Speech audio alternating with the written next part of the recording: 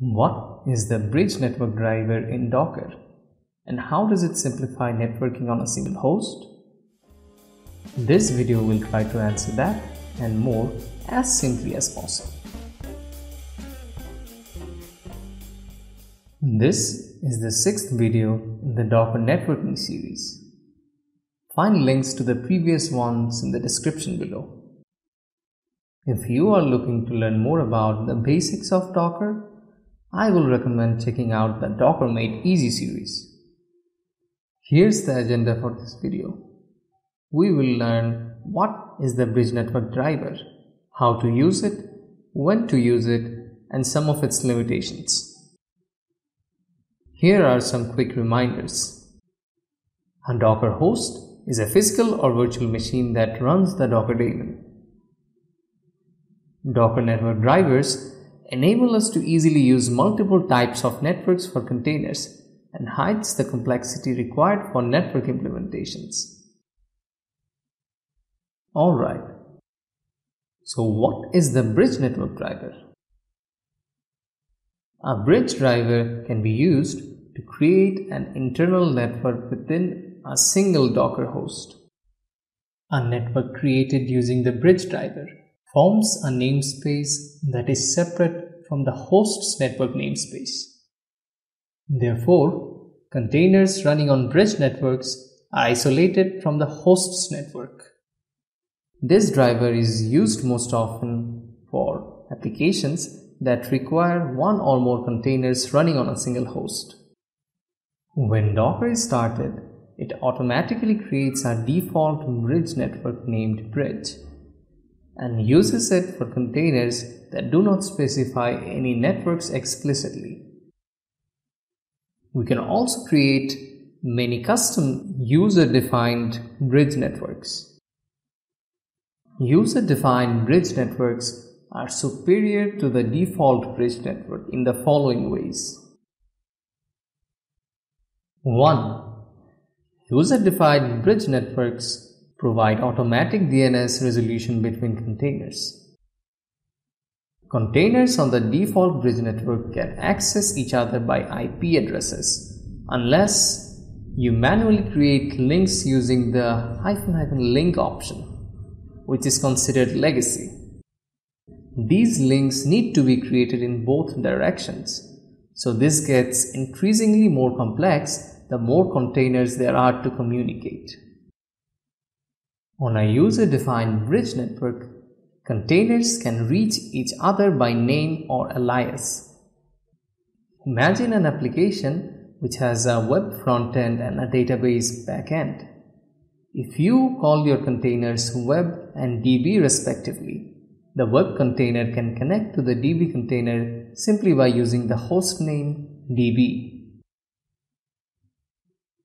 Number 2. User-defined bridges provide better isolation. All containers without network specified are attached to the default bridge network, which could be a risk as unrelated stacked services or containers could then be able to communicate. Using a user-defined network provides us with a scoped network in which only containers that are attached to that network are able to communicate. Number 3. Containers can be attached and detached from user-defined networks on the fly. To remove a container from the default bridge network, you need to stop the container and recreate it with different network options. But you can connect or disconnect containers from user-defined networks on the fly. Number 4. Each user-defined network creates a configurable bridge. If your containers use the default bridge network, you can configure it, but all other containers use the same settings, such as MTU and IP table rules. In addition, configuring the default bridge network happens outside of Docker itself and requires a restart of the Docker daemon. User-defined bridge networks, on the other hand, are created and configured using the docker network create command. If different groups of applications have different network requirements, we can configure each user-defined bridge separately. Number 5. Linked containers on the bridge network share environment variables. Originally, the only way to share environment variables between two containers was to use the --link flag. Although this is not possible with user-defined networks, there are much better alternatives for sharing environment variables, like sharing files using Docker volumes, sharing variables from a Docker Compose configuration, using Docker secrets or Docker configs when using Docker Swarm services.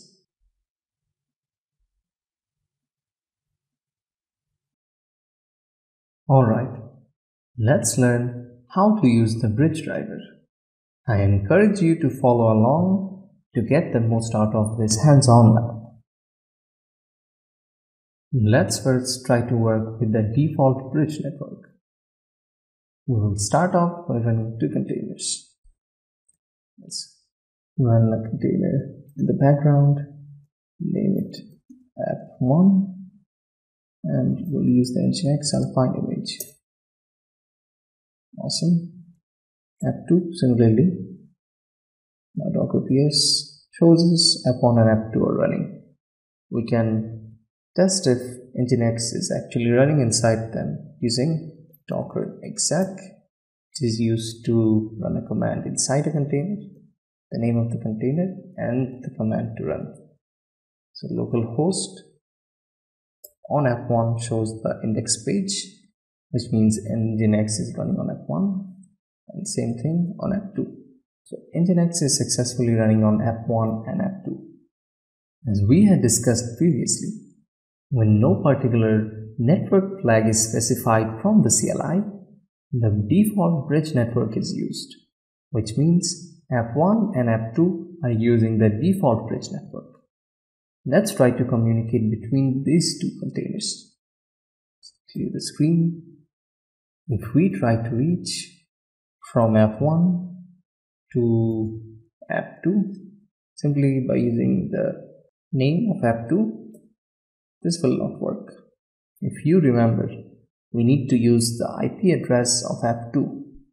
Trying to reach app2 from app1 using its hostname app2 will not work because DNS doesn't work out of the box for the default bridge. To communicate between containers on the default bridge, we need the IP addresses. So we can get the IP address of app2 using the docker inspect command and then this filter expression and the name of the container. This shows us the IP of app2, and what about the IP of app1? It's on the same network, just the last digit is different. So if we curl again, but this time if we use the IP address, it seems to work. But using IP addresses is neither reliable nor easy to maintain, since more containers could be added and existing ones could be removed. If we use the legacy link option, we could have used the name of the container instead of the IP. But there are major drawbacks when using the default bridge, as discussed in the previous section. And using the link flag is discouraged. So let's directly go on to user-defined bridge networks. A user-defined bridge network has to be created before it can be used. So let's create one using the docker network create command. Let's name it my bridge. And specifying the driver is optional, but we can do this explicitly by saying bridge. Now if we check the network using the network ls command, we can see a my bridge network of type bridge. Now we will run two containers on this network. Let's name the first one app3. Let's specify the network to be my bridge. Run it. Same thing for app4.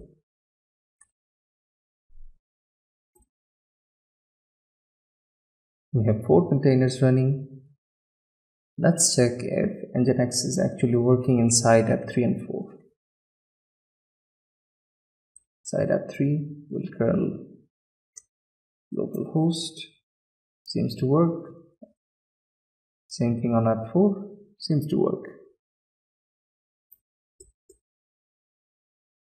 Now, if we try to reach app4 from app3, let's say docker exec, let's run a command inside app3 and we will try to reach app4.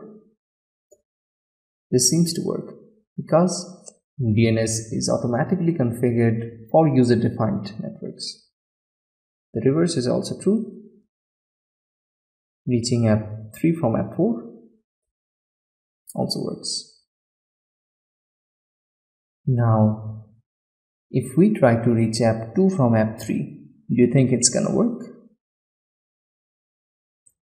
Let's exec on app3 and try to curl app2, and it says it could not resolve app2. What if we use the IP address of app2?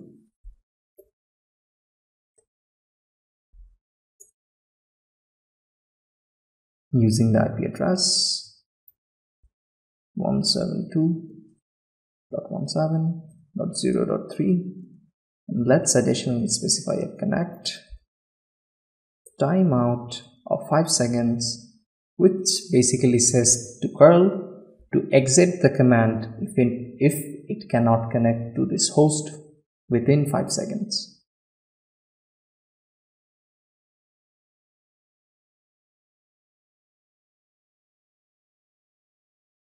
Alright, connection timed out and it did not work again. So we cannot reach app2 from app3 because they are on two separate networks, the default bridge and my bridge.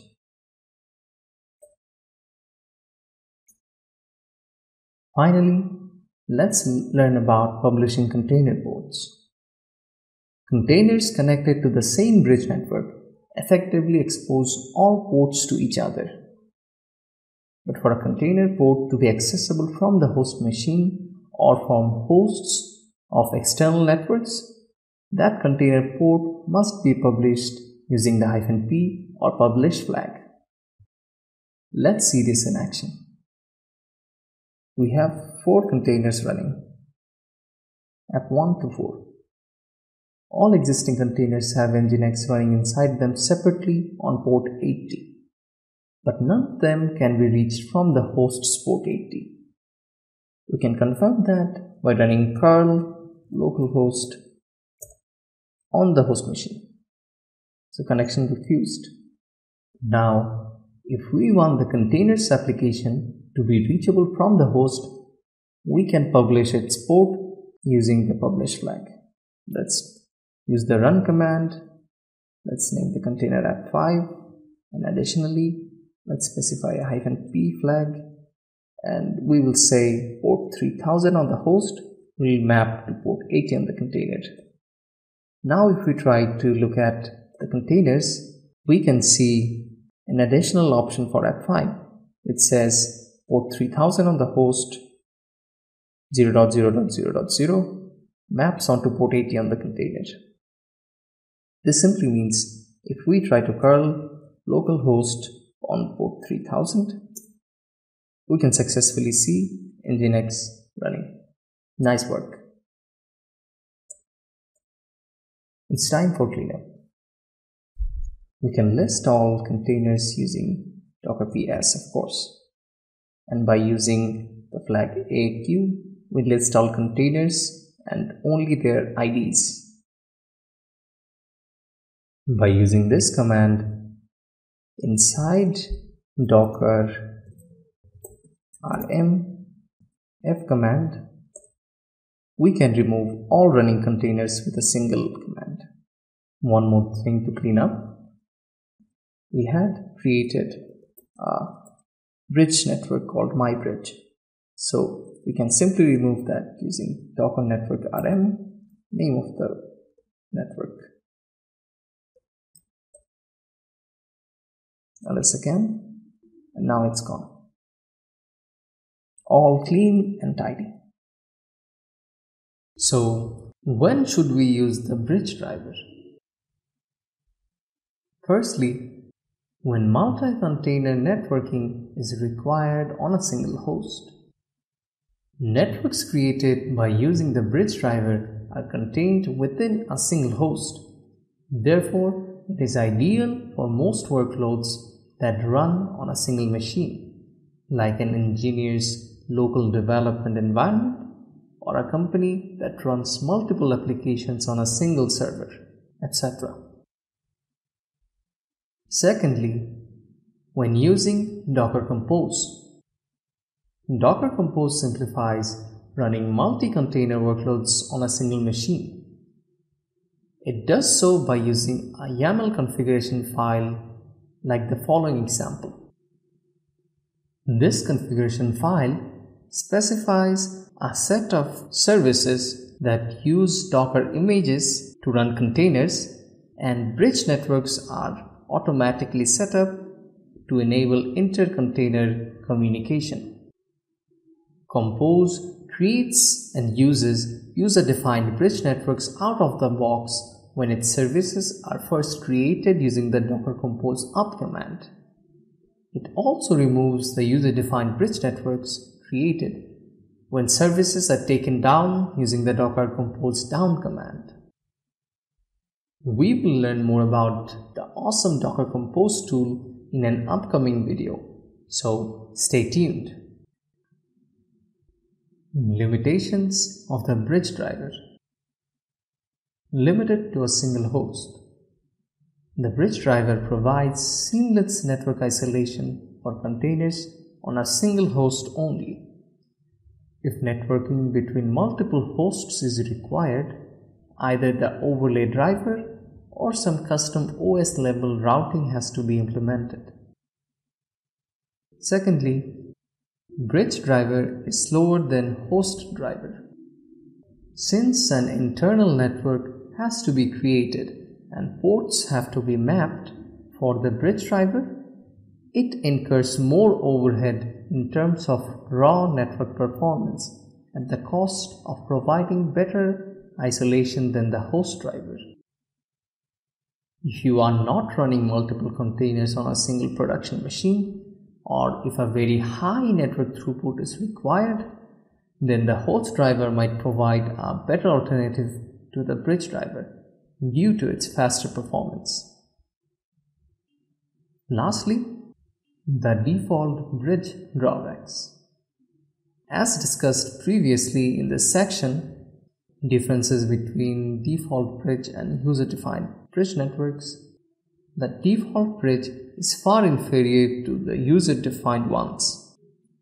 The default bridge network is considered a legacy detail of Docker and is not recommended for production use.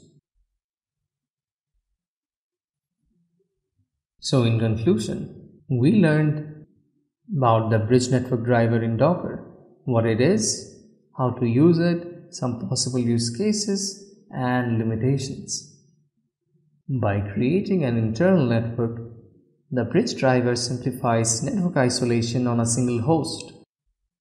But its drawbacks are to be kept in mind, especially when using it in production.